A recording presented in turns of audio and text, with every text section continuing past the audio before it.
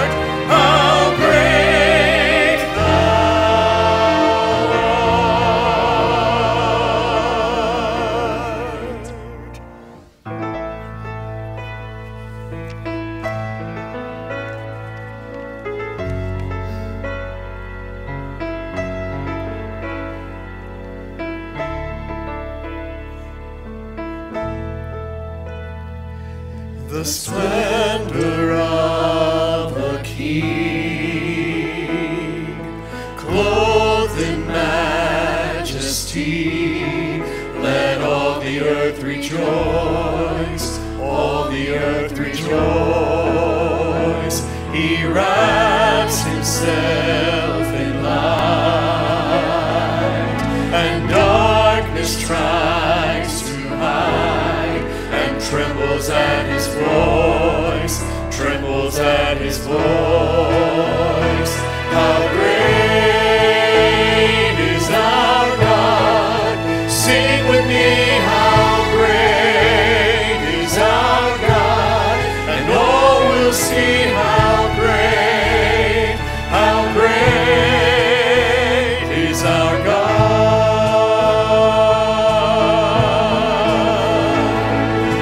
Age to age he stands, and time is in his hands, beginning and the end, beginning and the end. The Godhead three in one, Father, Spirit, Son, the Lion and the Lamb, Lion and the Lamb. How great is our God! Sing with me, how great is our God! And all will see how great is our God. How great is our God! Sing with me, how great is our God! And all will see how great is our God. Then sings my soul, my Savior God, to thee. How great thou art! How great thou art! Then sings my soul, my Savior God, to thee.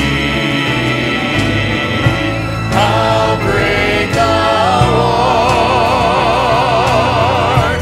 How great thou art!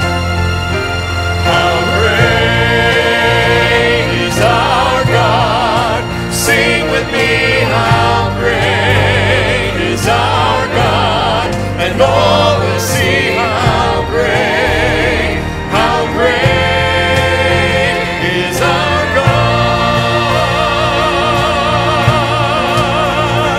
How great is our God! Sing with me, how great is our God! And all will see how great is our God.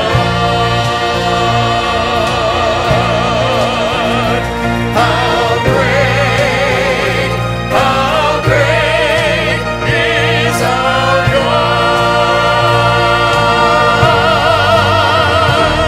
Our God.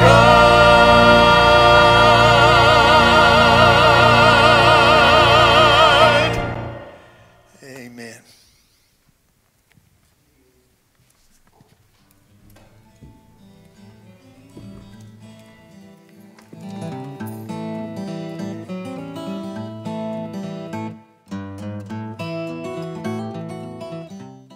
Don't care about what other people think. To think before I say things. Be safe. Not to talk to strangers.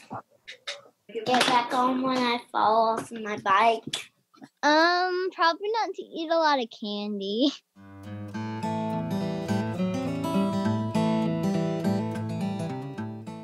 I would have her have blonde hair like me instead of brown. Her shoe size, so then I could wear all of her shoes. Nothing.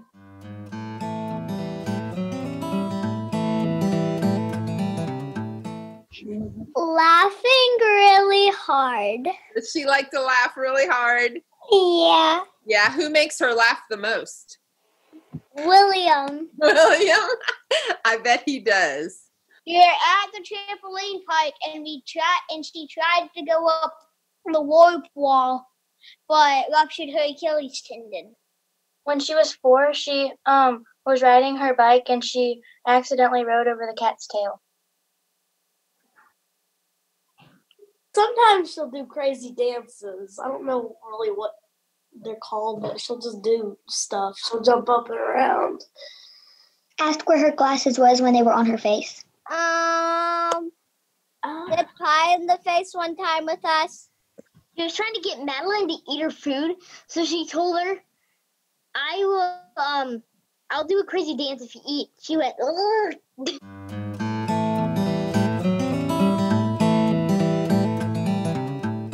To relax, my mom spends 5 hours looking at Facebook pictures. She likes to read a lot. Go to Goodwill. It's usually she's cooking. Like dinner, she's like busy. If she wants to be by herself, she lets us watch TV while she makes dinner. Sits down. She gets a blanket and watches TV.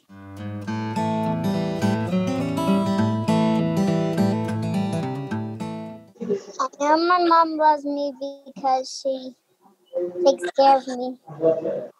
Buys me donuts. Is my mom. Reads me stories at night. Cooks for me. At bedtime, she tucks me in. Lays with me in my bed. Feeds me. She helps me get through it when I'm crying. Keeps me safe. She kisses me. She tells me that she loves me all the time.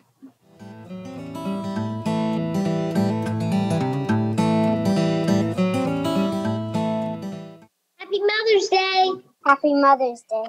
Happy Mother's Day. Happy Mother's Day. Happy Mother's Day. Happy Mother's Day. Happy Mother's Day. Happy Mother's Day. Happy Mother's Day. Happy Mother's Day. Happy Mother's Day.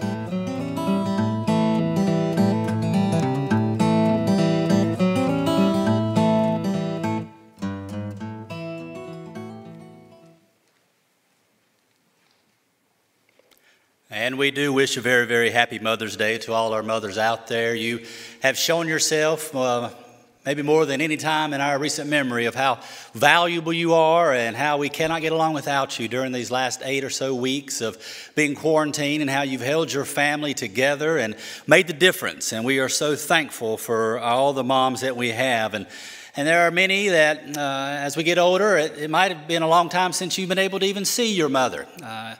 And maybe you can't even do that today here on Mother's Day because of trying to protect her. And I want to just encourage you, as Mark said, to maybe give her a call, maybe do FaceTime if you can do that, and just let her know how much you do treasure her and how grateful you are for her, and to let her know how deeply, deeply loved that she is.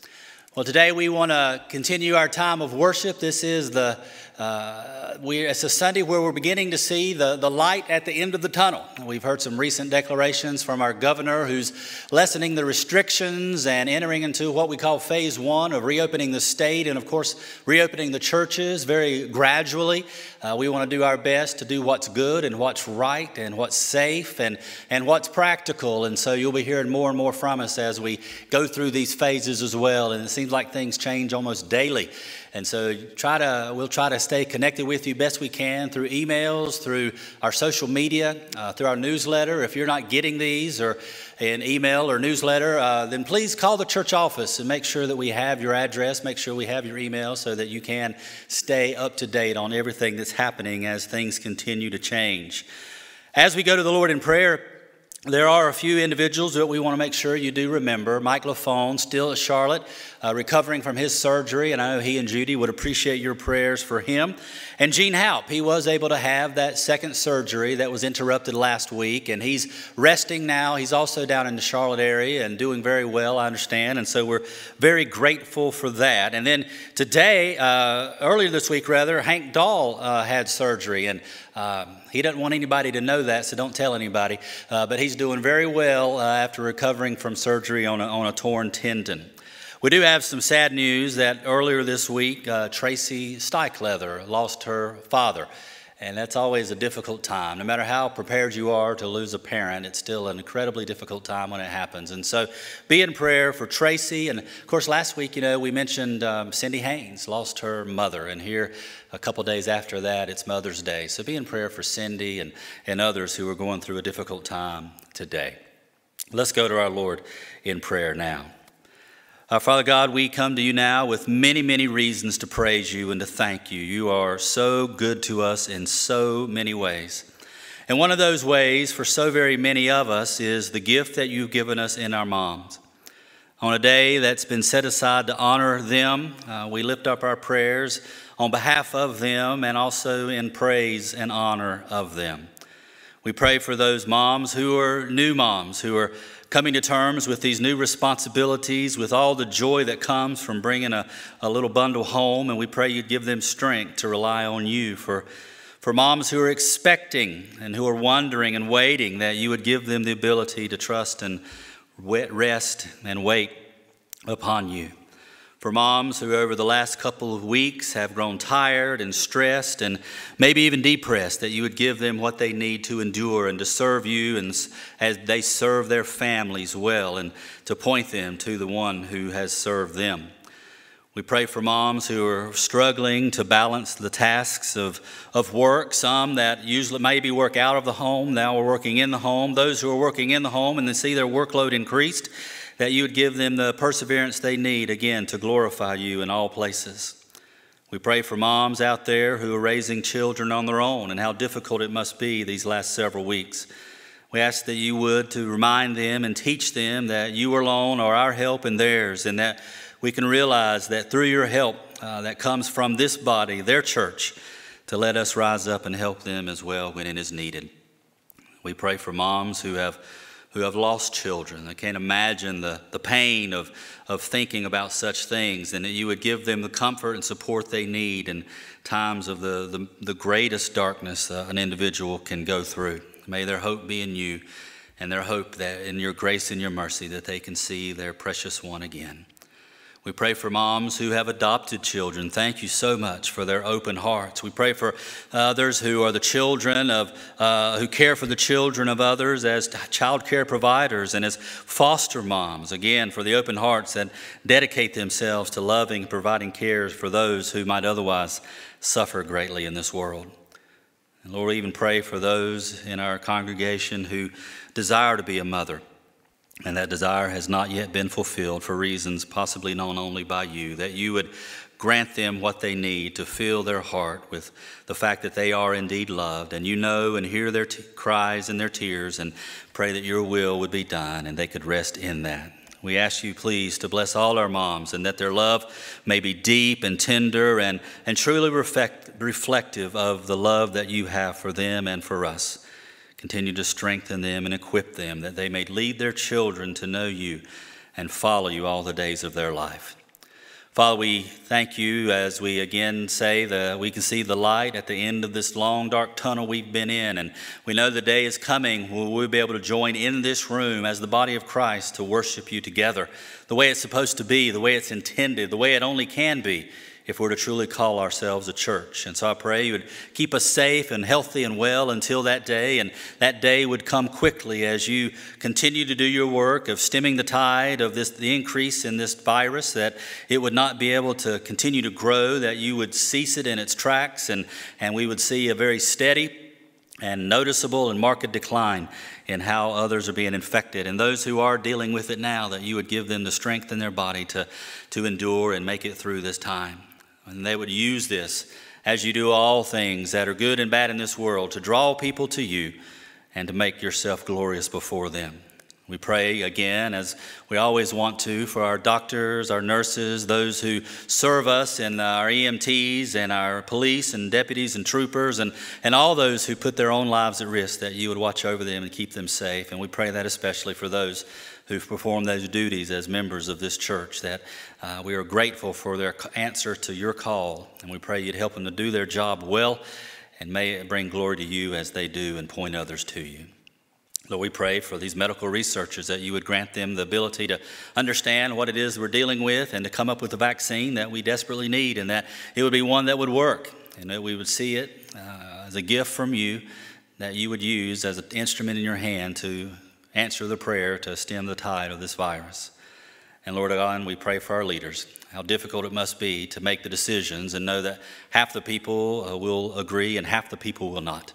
I pray you'd grant them wisdom not to do what is politically expedient, but instead that which is right and that which is good. And for we as a church, that we would be able to do the same thing, because we're basing our decisions on where you are leading us to go and what your word reveals to us in principle and in very explicit ways. So Father, help us. And as we open your word here in just a moment, that you would speak to us, that you would give us an understanding of the text that we study this morning. And as we do so, that we would see you and see you as you truly are, the divine Son of God. We ask this in the name of Jesus, our Savior. Amen. Well, today we continue our study of the Gospel of Mark.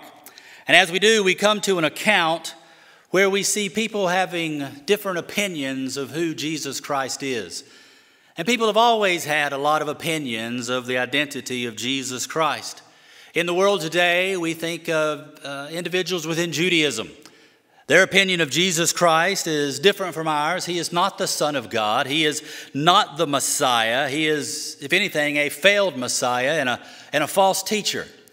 When you think of those who live in the religion of Islam, they consider Jesus to be a good man, a great man, but not an immortal one, not the Son of God. He is a prophet, the second of all the prophets that have come to the earth. And they look forward to the day that this Jesus Christ that they think they know will come once again to usher in the new age. The billions of people who call themselves Hindus consider Jesus to be a holy man, a wise man, a God to be sure, but just one of another of the millions of gods that they worship. Individuals who consider themselves to be Buddhists, again, that he is an enlightened man, a very advanced man, a very wise teacher, worthy of all investigation into the truths that he teaches. Here in America, we're probably familiar with Mormons.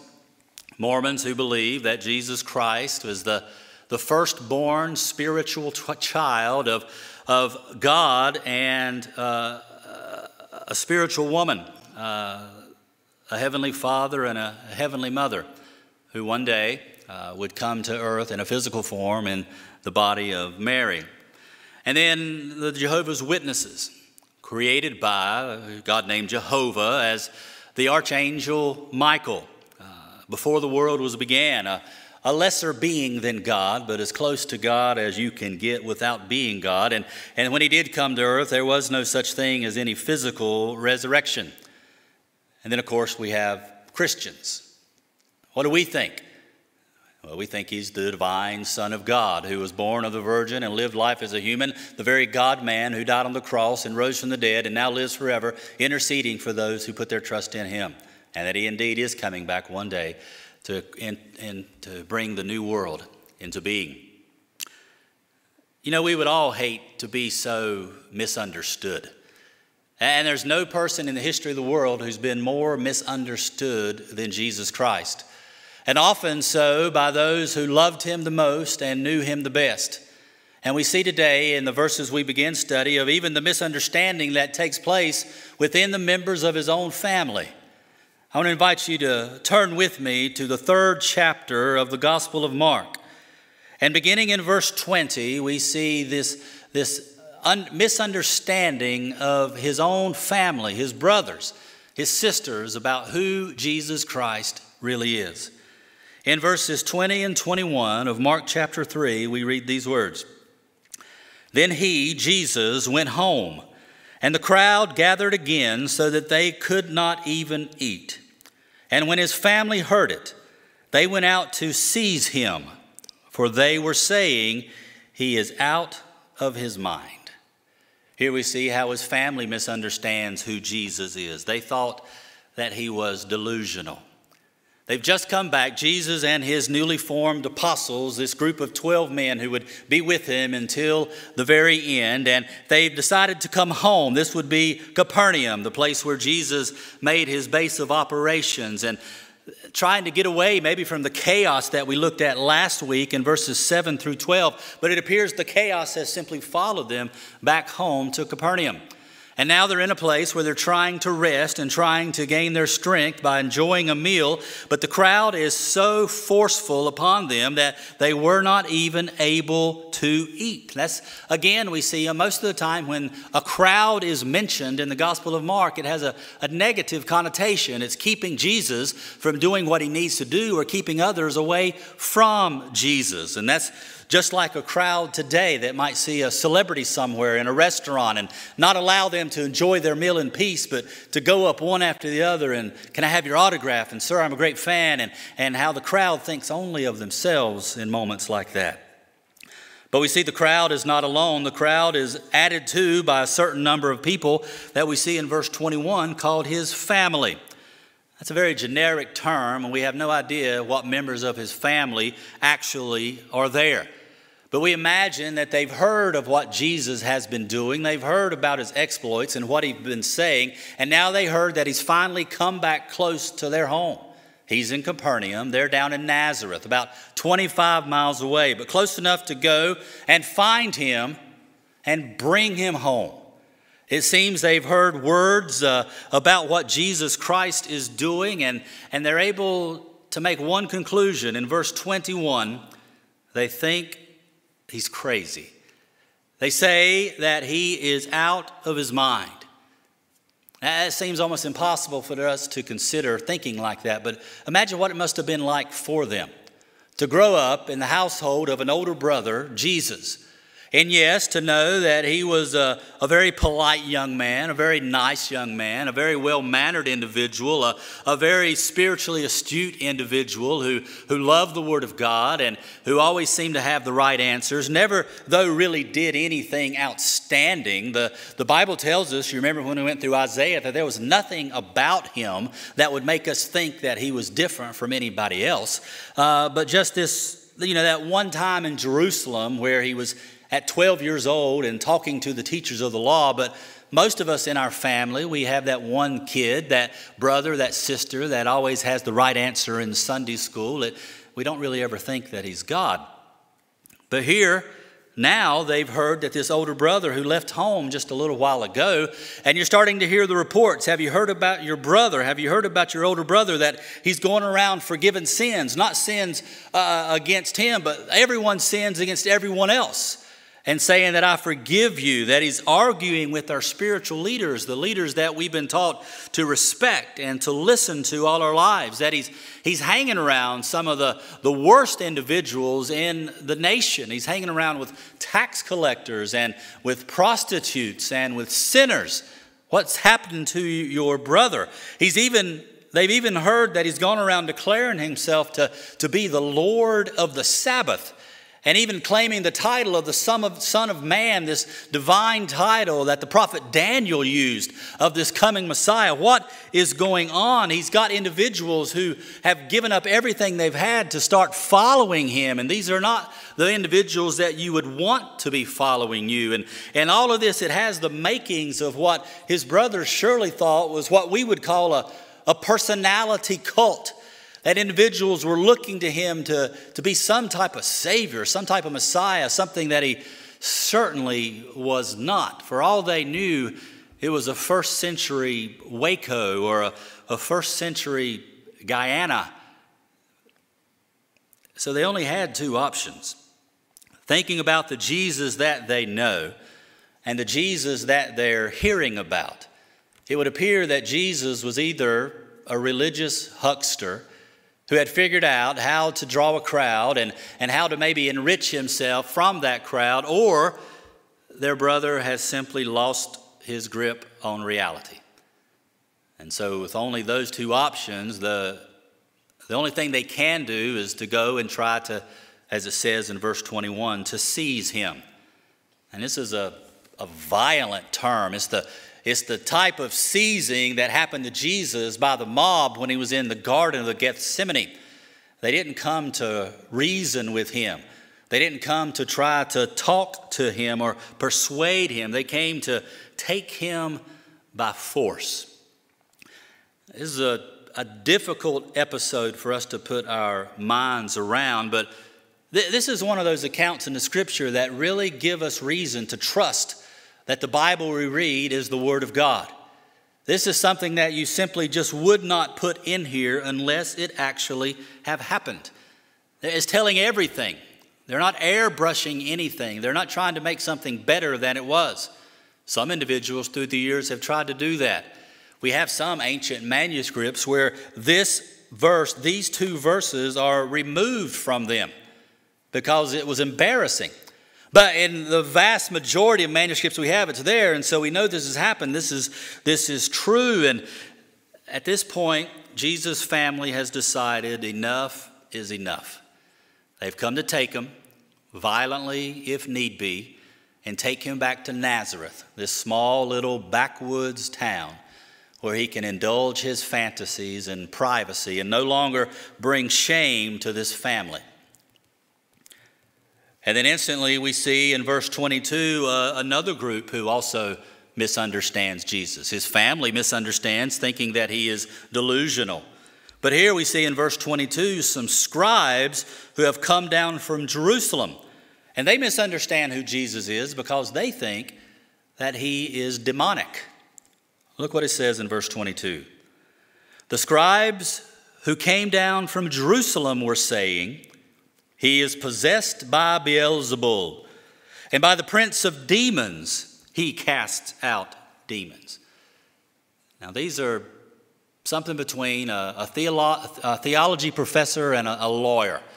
Individuals who knew the Word of God well and were the ones called upon to act when people broke the law of God. It appears now that the stories about Jesus Christ have reached all the way to Jerusalem, and a delegation has come back to put an end to all of this. This seems to be the part of the plot that was hatched way back up in verse 6, when the Pharisees went out and began to plot in order that they might destroy him. And it seems like the first way they came up with to destroy him is to try to discredit him, to come back and spread lies about him, to come back and speak mistruths about him so that people would look at him in a different way. And this is wildly out of proportion for what Jesus is doing.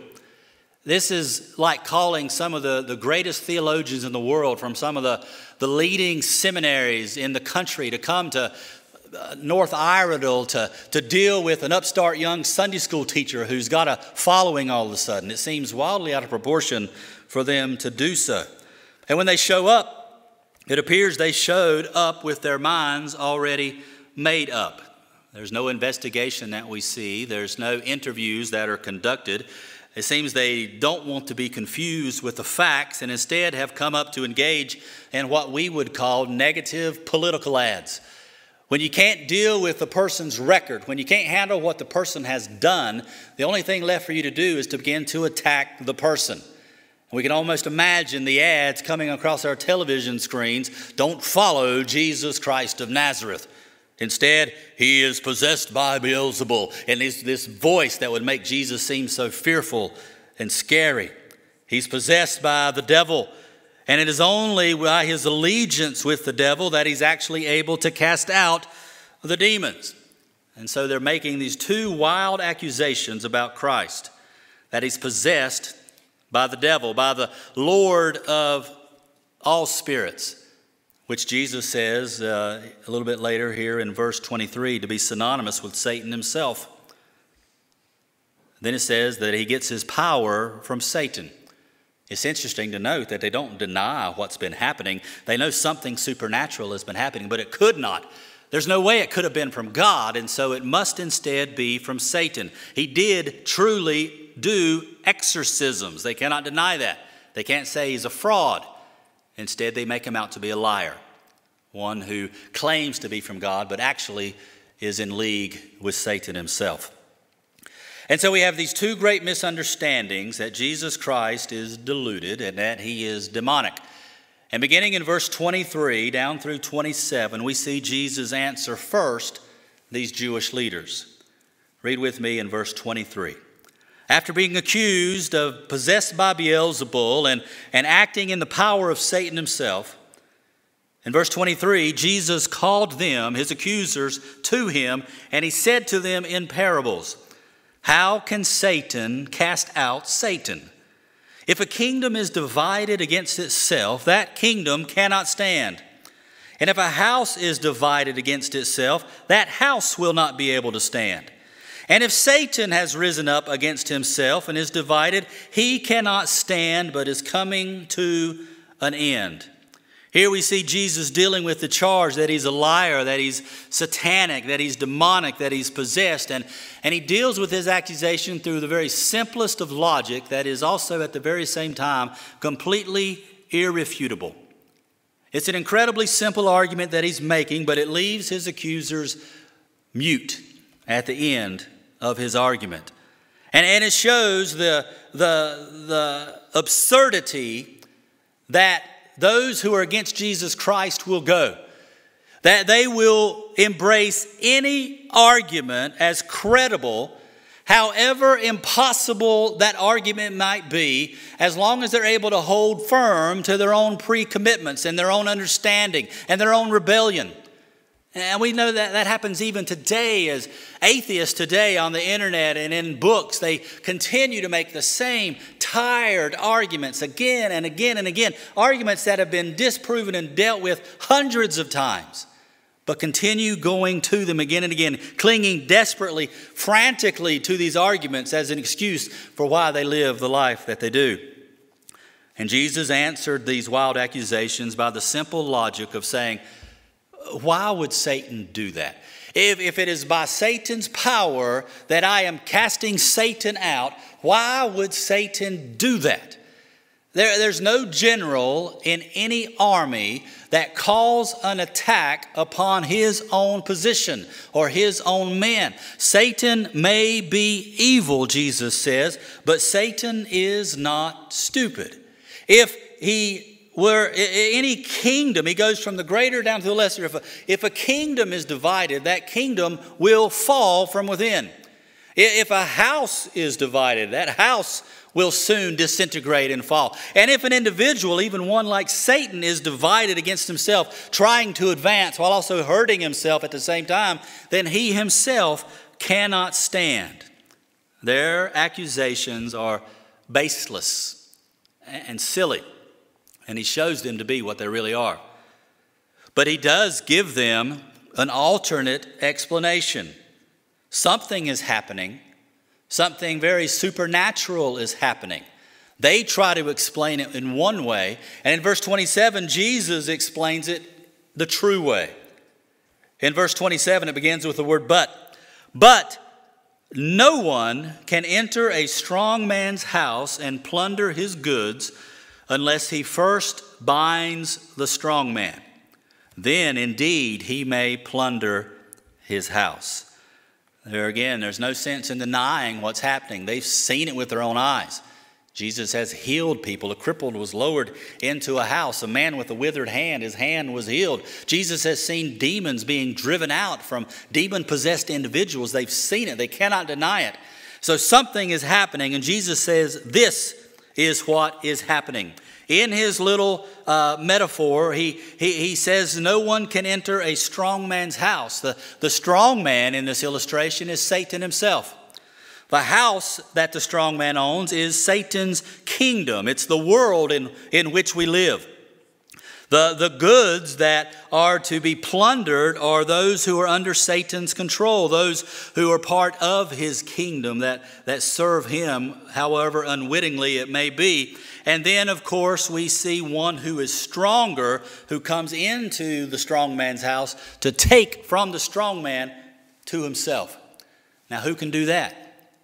Only one who is stronger than the strong man. Satan's kingdom is being destroyed bit by bit. Satan's kingdom is being, they're advancing against it. And they are engaged in war against it. And his kingdom will one day fall, but it's not going to fall from within. It's not going to fall because it is divided. It's going to fall because Jesus Christ is invading that kingdom and he is winning the battle against that kingdom for the kingdom of God. He is engaged in a rescue operation to come down and invade the kingdom of Satan, the house of the strong man, and he's binding up that strong man to take the plunder from the strong man's house and to take out what is most important. And only Jesus Christ can do this because Jesus is stronger than the strong man himself. That's the whole point of what Jesus is doing. That's the whole point of Jesus' healing of people and exorcism of people, so that he can show that he is the strong one. In John's first letter, he actually says this, that the reason the Son of God appeared is to destroy the works of the devil. And this is the nail in the coffin of that standard understanding or misunderstanding of Jesus, that he's just a good teacher. That doesn't explain why he does what he does. That we need more than just an education if we're going to defeat death. We need more than just an education if we hope to escape from the one who holds us captive in his house and we are bound there. Before he can teach us, he must rescue us. And way back in Genesis, the Bible says that one is coming who will crush the head of the serpent. And this is exactly what Jesus is doing right now.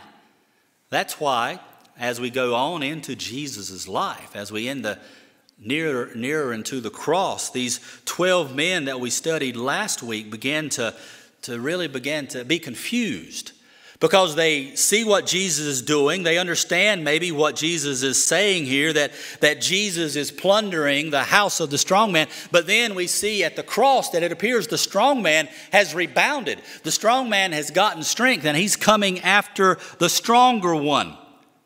They not understand that the stronger man, by going to the cross, is not defeated, but laying down his life as part of his plan, so that those whom he has rescued can be rescued, not just in this world, but in the world to come, by trusting in the Lord Jesus Christ.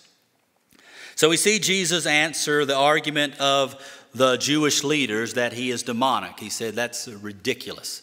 Instead, he's making the case that he is divine and Lord over the demonic realm.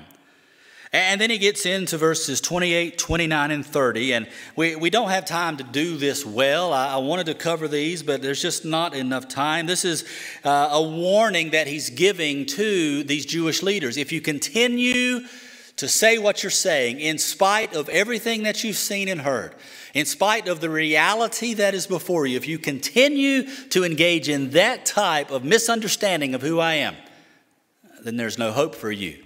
And he says, essentially, you have committed a sin, an eternal sin for which there is no forgiveness. This unpardonable sin is what they have committed. I want to come back next week and deal with verses 28, 29, and 30 a little bit more in depth. Because I know there are people listening, there are people in this church who often are convicted and they feel the guilt and the pressure, wondering, have I committed this unpardonable sin? Can I? Is it possible for me to commit this unpardonable sin? And so I want to take care of that beginning next week.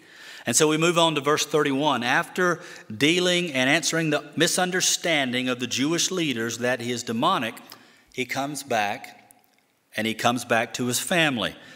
In verse 31, and he answers their misunderstanding. In Mark chapter 3, verse 31, his mother and his brothers came, and standing outside, they sent to him and called him. And a crowd was sitting around him, and they said to him, Your mother and your brothers are outside seeking you." And he answered them, "Who are my mother and my brothers?" And looking about at those who sat around him, he said, "Here are my mother and my brothers. For whoever does the will of God, he is my brother and sister and mother." He's returned to the issue of his family. And what he's trying to do, what Mark's trying to do here in putting the material in this order, is linking these two levels of skepticism, these two levels of doubt, these two types of misunderstanding into one story. And what Mark's trying to show us here is that those who appear to be on the inside are the ones who actually are on the outside. And those who appear, by all appearances, to be on the outside with no chance of entering in, they are the ones who actually are on the inside. Look what he says in verse 31. His mother and his brothers came, and standing outside of this house where he's trying to eat, that is filled with all of these outsiders, but yet they themselves are on the outside. And the word is passed. We can't get in and say, tell Jesus that his family's outside. And it just went down the line until finally in the center of the room, Jesus Christ heard the word, "Your mother and your brothers and sisters are outside." And Jesus does something that is a lot more shocking to the original audience than it is us. It's still kind of surprising to hear these words. It sounds so incredibly dishonorable. But Jesus is not rejecting his family. What he's getting ready to do is establish a new family, one that's not based on ethnicity, one that's not based on blood, one that's not based on any physical aspect of your life, one that's not based on your nationality, but instead is one that is based only on who you understand Jesus to be. And so he says in a rhetorical question, "Who are my mother and my brothers?" And here he's teaching who his true family is. If his family persists in thinking that he's deluded, that he's crazy or demonic or not the Messiah or not the Savior, not the divine Son of God, then they are not part of his spiritual family. But those who are not related to him in any way, Jew or Gentile, who understand him to be who he says that he is and who he shows himself to be, he says, these are the ones who are my family. Based on a common allegiance to God of understanding who Jesus Christ is and his purpose. And the sign that you are a member of that family is not that you look the same or talk the same or have the same family tree, but instead, he says in verse 35, these are the ones who are my mother and my brother. Whoever does the will of God, he is my family. We enter into that family by faith, but the distinction that we carry that shows we're part of that family is that we do the will of God, that we very intentionally, very purposefully live our lives in obedience to the commands of God. That's what marks us out, and that's exactly what Jesus tells us. That's exactly what the scriptures tell us. John says that if we obey him, if we follow him, if we are his, we will obey his commands. This is how everyone knows that we belong to Jesus, that we do what he says. But this whole redefinition of the family is such a great hope to so many of us. Many follow Jesus, have come from the outside, and now find themselves on the inside because of Jesus Christ. And their physical family have disowned them. It's a great risk to be a Christian in many parts of the world. And it's a great risk in some ways to follow Jesus Christ in this part of the world. There are many in this church, there are many who may be listening now who have suffered because they have become part of the family of God, a family that is superior to any physical family that they have. It's superior because it is eternal, it is stronger, it is more satisfying, and it is more dear. And it's a family that we know instinctively, that we know instantly. There are many in this church that have gone around the world and have met perfect strangers only to find a kinship with them that they miss with their own physical family. There's even a young man that's been watching on the internet from India the last several weeks, a man that many in our church met on past trips to India, a man named Hamilton Harold. He shows up almost every Sunday, and I love to see our people interact with a man they don't even know. But by virtue of knowing and by what he types and what he says and how others treat him, they know he must be one of ours. He must be a family member. He must be a brother in Christ. And that bond that we have with someone we've never even met is one that's often so much stronger than the bonds that have been severed because of our faith in Christ with those that we belong to by blood. And I think every single one of us realized that over the last 8 weeks. During this time of quarantine, many of us have been with our physical family for 8 weeks, but we've missed the family that perhaps we love even more. The family of God that sits in these chairs on Sunday mornings. The family that we share not by blood, but by the blood of Christ that unites us in a way that will never be dissolved and will last for all eternity. And we're all united only because of what we think of Christ. And what we think of Christ will determine whether we are on the inside or whether we are on the outside. It doesn't matter what your family is. It doesn't matter what your church is. It doesn't matter what your ethnicity or your race or your heritage or your nationality. None of that matters. The only thing that matters is what you think of Jesus Christ. And do you understand him correctly? Many years ago, there's a man that most of you are familiar with by the name of C.S. Lewis. A brilliant man. He embraced atheism at the age of 15. And as he began to teach at Oxford, he was drawn to the intellects of some of his fellow professors. And they were used by God to draw C.S. Lewis to himself. And he was converted to Christianity and became a great advocate for the Christian faith, writing so many of the classics that we still enjoy. And one of the things he's very well known for is something that we call the trilemma. You're familiar probably with a dilemma, a decision between two choices. This is a trilemma where you have three choices. He did not invent this argument, but he's the one that probably made it more famous than anyone else. And it's one you might have recognized as we worked our way through this text where we said Jesus Christ is either deluded or demonic or he's divine. In Lewis's argument, he uses a more familiar phrase that he's either a liar, he's a lunatic, or he's the Lord. Some people argue, well, there's a fourth possibility that maybe he's just a legend. But that's more silly than the other three.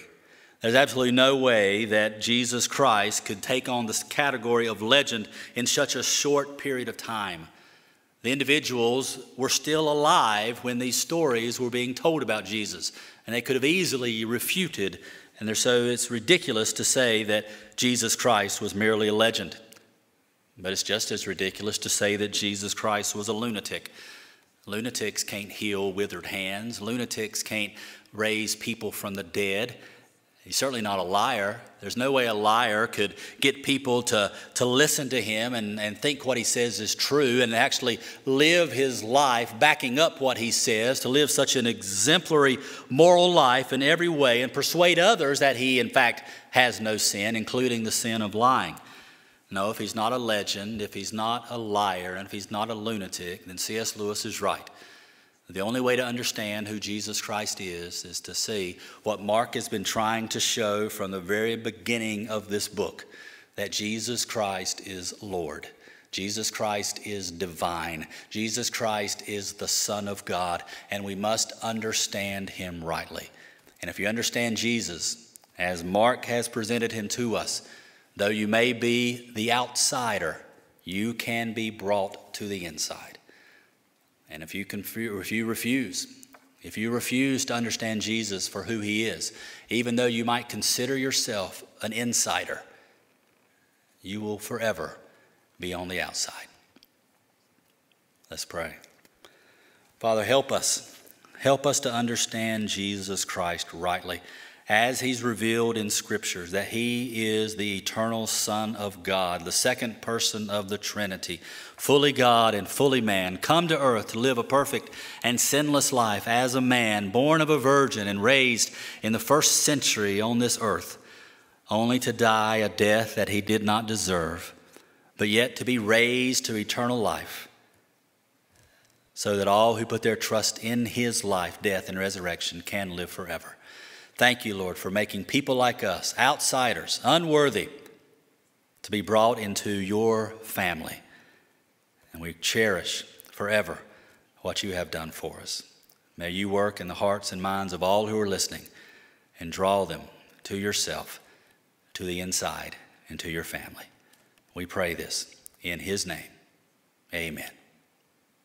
God bless. Thank you so much. Happy Mother's Day.